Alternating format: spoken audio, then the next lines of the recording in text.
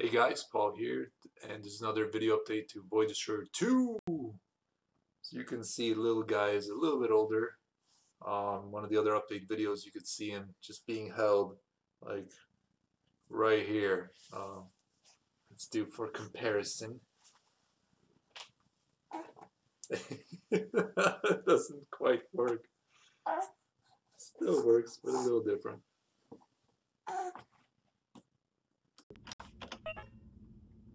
Alrighty, so what's new in development? Well, for the past few weeks, I've been working on the sort of concept of being at war with another faction. So where we are in development right now is I've worked on early story missions and mid game story missions.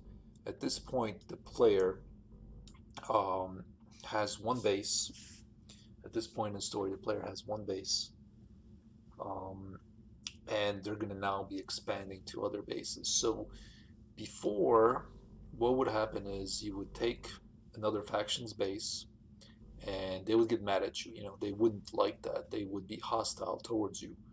Um, that was something. You know, that was like a basic level of sort of faction interaction, right? Hey, they didn't like you killing them. They didn't like you taking their base. They hate you now. They're gonna attack you.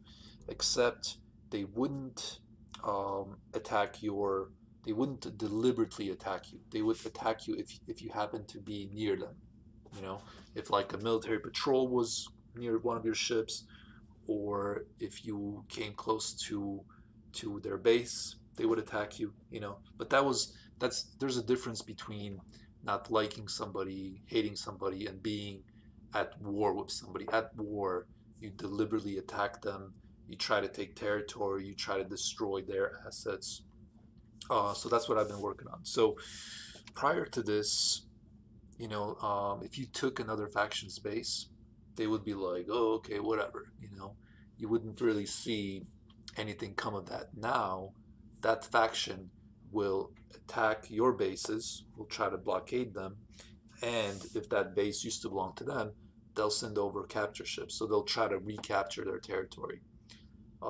So you can see bases trading places potentially, and you will have more of a serious incentive to fortify your bases, make sure your defense is up, build defense platforms, have proper fleets, all of which is made much easier by having a proper production chain, by owning platforms, which is one of the newer changes, properly setting up your traders to have ore so that you can build ships instead of buying them, things like that. So all these things sort of kind of meld together to create this sort of an empire type gameplay. So you start with a tiny little ship, you move on to a bigger ship, you get a fleet or a wing of ships, you get a fleet big enough to capture a base, and at that point you become sort of a faction yourself, and there's only so much territory here, and for you to get stronger you need to take it from somebody else.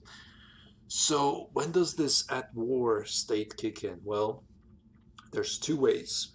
Maybe I'll expand on this in the future, but right now there's two ways. The simplest state is when you capture another faction's base. So if you capture another faction's base, they are at war with you. That is like a declaration of war. So imagine one country invading another country and taking territory. I mean, that's like immediate, hey, we're at war. There's no question about it, right? So that sort of same concept carries over here. So if you capture another faction's base, you're at war. The other way of getting to the at war state is you have this sort of little bit of diplomacy here, and you can choose a faction and you can declare war on that faction. Now here I actually can't because we're friendly. So that's one of the requirements. You can't declare war on a friend. Um, you have to be at least neutral. That's one requirement. You also need at least 3 bases to be able to declare war. Why is that? Well, because you're not really considered a faction unless you own 3 bases. Basically, I want there to be a little bit of a period before you can actually declare war on somebody. So what I'm going to do, let's load up a saved game.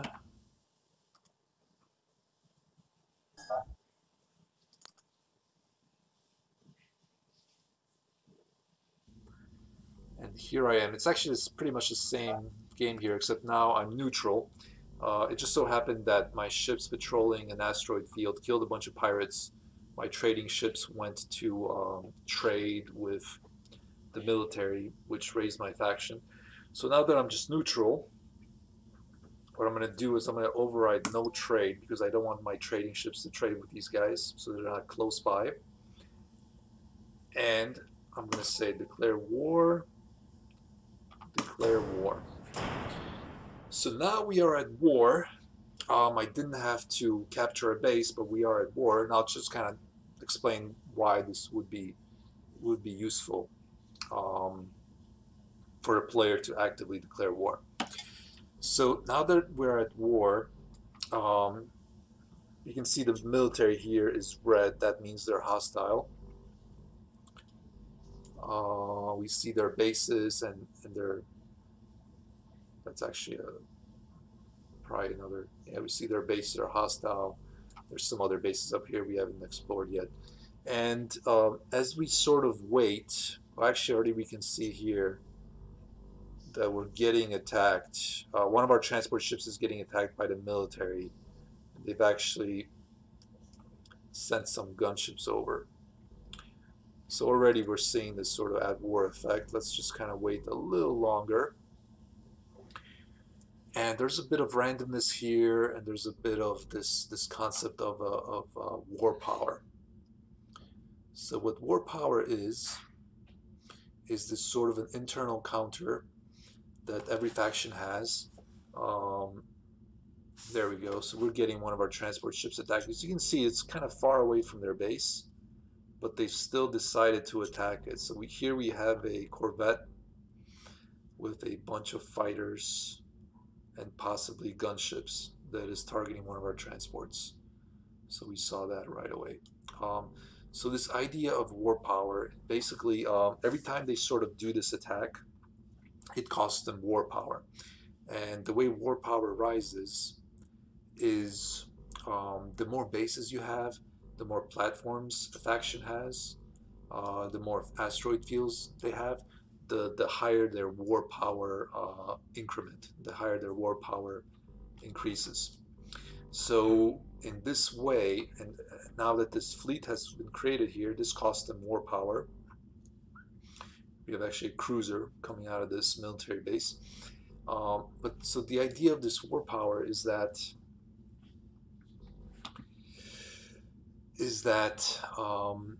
you can weaken a faction in a very deliberate way, not just by taking their bases. Actually, yeah, if you take a base, that's going to limit their war power production. If you destroy their platform, that's going to limit their war power production. If you take out one of their fields from them owning it, that's going to limit their war power production. So the player can affect another faction in this way. For example, you might want to, as your first strike, you might want to take a bunch of their platforms, destroy them, because they might not be as heavily guarded, and that'll decrease their ability to generate war power, which means that you're not going to be attacked as much or as by powerful forces. So every faction except the player generates war power. The player, they build their ships, you build your ships, you fortify your bases, so you're the war power, But for other factions, war power is sort of this number. So we have this incoming fleet here. It's coming into our base, and it's probably gonna like really, really, really mess us up because we declared war on the military. So it's not going to be a good time. This base is probably just far too weak to take this. We have some defense ships here. We have 29 defense ships, but this is a fleet of 57 ships, over 57 ships here, including a cruiser, which is gonna just really really not be a good time. So so we're gonna see what happens there. All right. So here's this fleet. We see our defense ships are launching. I actually might get pretty bad performance here. So let's see what happens. Here's my main ship. A little bit of a Apollo corvette. I just hit time dilation so I can just see what's going on. And here we have a frigate. Here's the main ship, a palace cruiser. We also have victory destroyers. So this is a pretty sizable fleet. As you can see, there's quite a battle going on. We do have some of our own frigates here. We do also have some defense platforms here. Actually, this platform's not even built yet. It's still being built. This one is built, but it's partially damaged. So let's just see what happens. I'm pretty sure we're all gonna die horribly here. But that actually illustrates a very important point that before this change, the player could, you know, take the military's base, and sure, they would hate you, but they wouldn't actively go after you. So it was far safer to attack the military. Now that we're at war and we have this fleet of military ships coming in, the player's going to think twice about attacking the military. So my goal is that the player is going to go after smaller targets first, probably pirates, the miners union, bounty hunters, smaller factions like that that might be strong, are not going to be as strong as the military. The player eventually is going to work up to the military later on, after they have more ships. So we're just really not participating in this battle. We're just kind of watching. Once their cruisers and destroyers get closer, we're just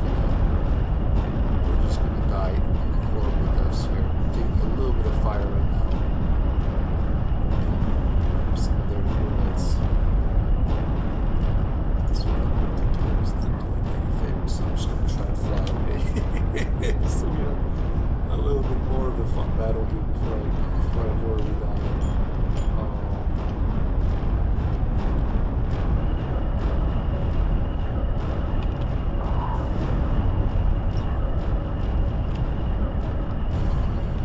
Isn't that bad actually, but oh, there goes our shipyard platform. So we're getting walloped here. So what I'm actually going to do, I'm going to try to dock here. Oh, looks like we're getting hit, so might not be able to dock. I want to demonstrate something. No, I'm dead. Alright. That's fine. Alrighty, so I loaded up the save file before this fleet arrived. So we're gonna watch this battle from the overworld perspective while I just kind of keep yapping. Alrighty, so we see our defenders going after it. This is a huge fleet. They're just gonna get like wiped clean there. So the goal is that you don't immediately attack the military, so that this type of situation doesn't happen. So even the civilians you don't want to mess with really, because the civilians have a good number of bases, but they don't have cruisers, you know, so civilians could be a target. So you probably are going to want to attack pirates first, especially because nobody likes pirates. Even other pirates don't like pirates. So you're probably going to want to attack pirate bases first. Then potentially the miners, and then potentially the bounty hunters, civilians, and then potentially the military. So another aspect of this at war state is that if once war is declared, things that used to be illegal are now legal. Okay, that's kind of a grim outlook on war, but it's a bit of a commentary, I guess, if you want to think of it about that way. But basically, what I'm trying to say is, when you're at war with a faction, fighting that faction doesn't cause a lowering of the faction score of other factions. So normally, with the civilians, if I was at war with the civilians, or if I wasn't at war with the civilians and I destroyed their ships, well, the military wouldn't like that. They're the peacekeeping force. However, if I'm at war with the civilians and I destroy their ships, the military is like, oh, those guys are at war, so it's natural that they would fight each other, and your faction score won't drop. So declaring war um, is sort of that aspect there, where that would be one reason why you would declare war, is to keep your relations with other factions higher, right? So otherwise, if you start a war with the civilians, then the military is going to jump in, and then it's just going to be much, much harder. I want to make it possible to be at war with the civilians. So here we have a blockade. This fleet is now blockading us. So what's going to happen now is base capture ships are going to be sent in. Another aspect of a blockade is that now if I want to dock with this base, I'm going to save the game so in case I die, but if I want to dock with this base, well, first of all, that blockading ship doesn't want to get at me. If you notice, there's far less traffic now. There's like no civilian, indie, or other traffic here. Bounty hunters, even if I was friendly with them, are not going to come by this base. So this base is now like really isolated by this blockade. There's no trading ships to bring in energy or whatever. So let's go ahead. Let's try to dock. I see my shipyard platform is still there, but not for long. Gonna go ahead and try to auto dock. Nope. While you're blockaded, you can't auto dock. Cannot do that. So let's try to just dock normally. If we make it.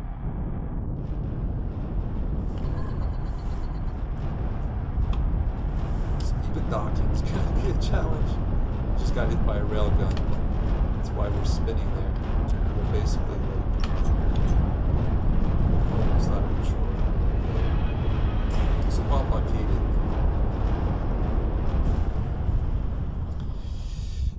things won't be as easy as they were before.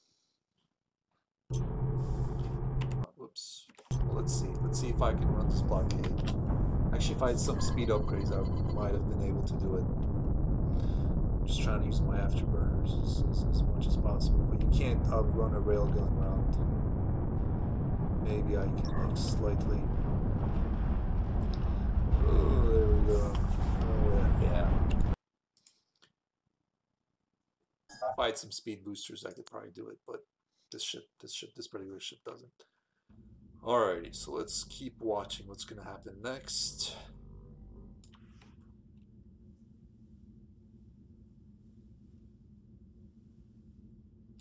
Let's fly closer to this military base, just so we can see. Hasn't launched any other ships yet, but the next step is that it's going to launch base capture ships.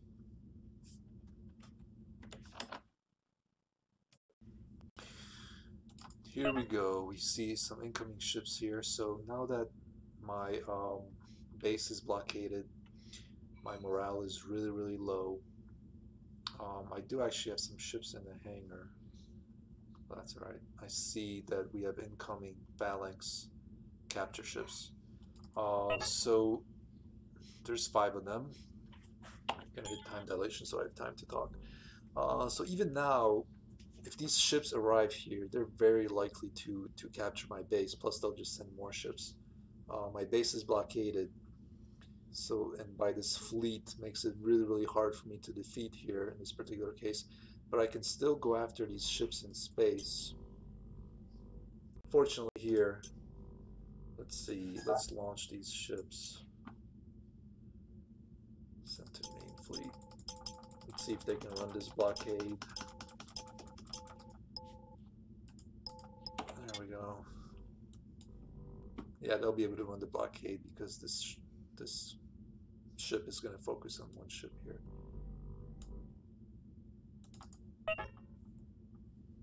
Now that they're joining my fleet, I have a chance at taking out this ship. I'm going to order all my ships to attack this phalanx. We should make it. There we go. There's my little fleet, base blockade runner fleet. I told them all to attack the phalanx, so it should be a pretty easy job for them. So basically, even at war, even when blockaded, even when ships are incoming, the player still has a chance at sort of this guerrilla warfare. So even taking on the military, you can kind of sort of survive for a little bit. That was my goal, you know. So I deliberately don't give this base captured fleet like a huge amount of escorts, but just a few escorts, so the player can't just like come in with a gunship or a fighter and just take them out. So I think that's kind of a cool aspect there. I think that sort of gives the player more strategy. All right, so we are at an earlier save. Let's go ahead. Let's take a look at our base before we declare war. So now I've built a comms platform here. We're going to demonstrate our new comms platforms.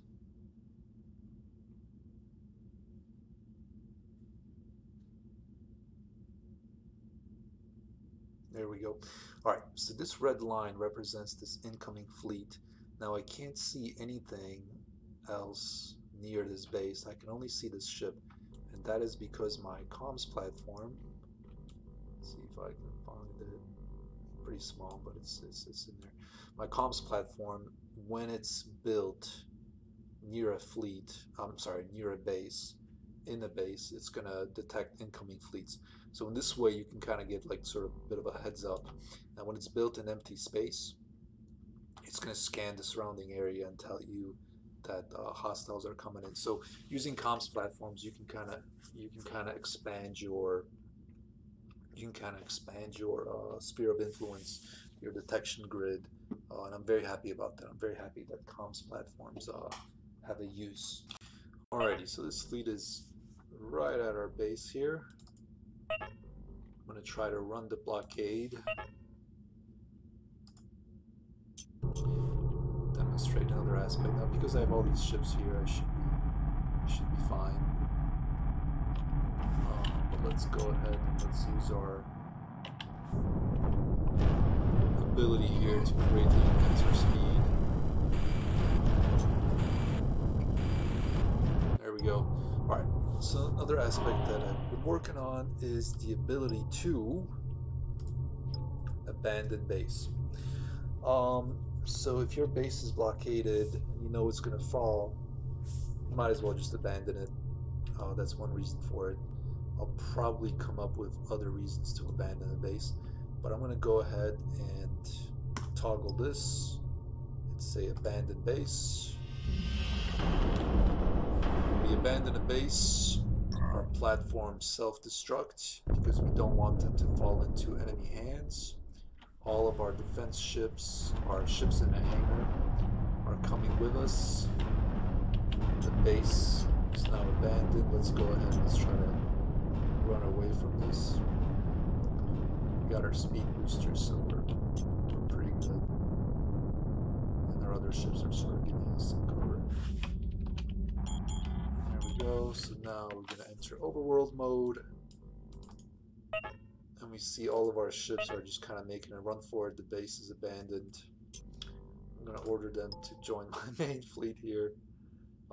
So instead of losing a base, you could just abandon it.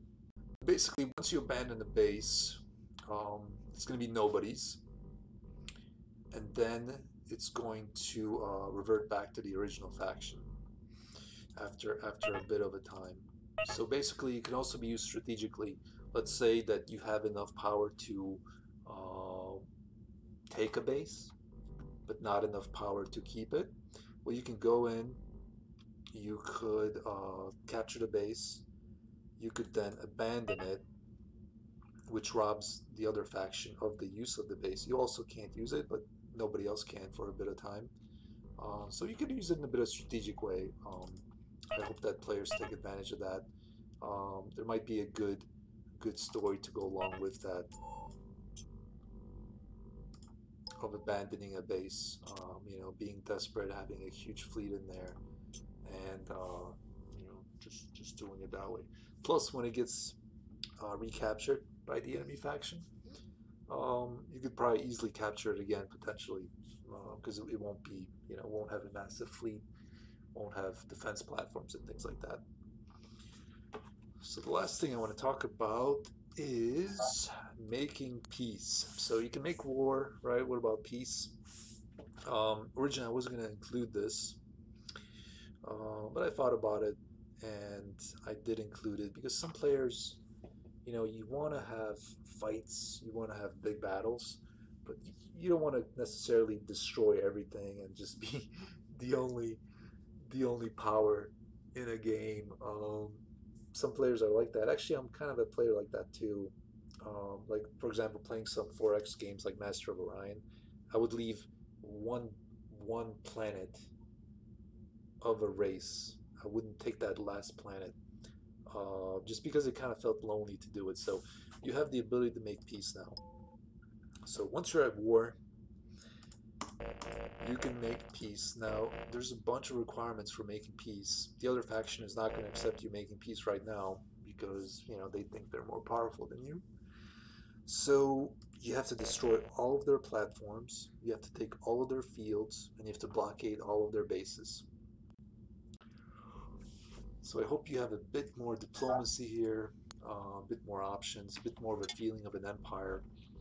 At this point in the game, you can actually play it nearly entirely via overworld mode, which I think is pretty cool how the game is able to change from you being in a little fighter, again, getting a bigger ship, getting a heavy fighter, a gunship, getting a little wing of fighters, then a fleet, then capturing bases, then becoming an actual faction, building platforms, detection networks, trade routes. So to summarize, there is now this at war concept. Um,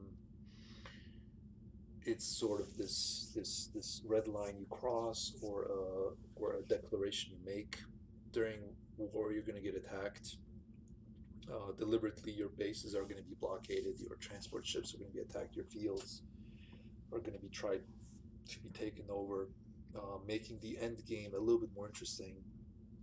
You're not just going to sit in your bases and just sort of relax. If you're at war with somebody, you have to kind of focus on that. You're not going to attack the military right away, hopefully. Um, and if you do, you're going to learn that it's kind of a bad choice. You're going to do it step by step by step. You can't just poach a base, unless it's from a weaker faction. So the progression is going to be there where you want to go step by step. You're not going to go right away at the military, although you could still capture their ships, using, although it's hard, you can still do that. Um, you can make peace. If you win and you don't want to destroy them, you can abandon a base. It's like this concept where, this is my base right here, but if nobody comes to try to take it from me, if I can't lose it, if I can't abandon it, then it sort of weakens that idea of ownership. If you can lose something, if it can be taken away from you in a game, then you own it. In real life, it's a little different, but in a game, if you can't lose something, it's just sort of there. You own it. The developers tell you you own it, but it's kind of funny like that. So I hope you guys enjoy these changes. They're probably going to need a lot of balancing, a lot of bug fixes. So please be sure to let me know about that. There's so many other things I want to add here. I'm not even going to say them because I don't want to like make promises, but there's so many little changes that I wish I could do. But we'll see about that. We'll see. We'll keep working on it. Next up are probably some more story missions. Hopefully, after that, I'll get to work on making carriers a part of the game world, making them interesting and cool. And then we're going to work on some more end game story missions, then a bunch of polish, things like that, and hopefully somewhere around there we'll release. So thank you again, guys, for your amazing support. Hope you enjoy this update, and I'll talk to you later.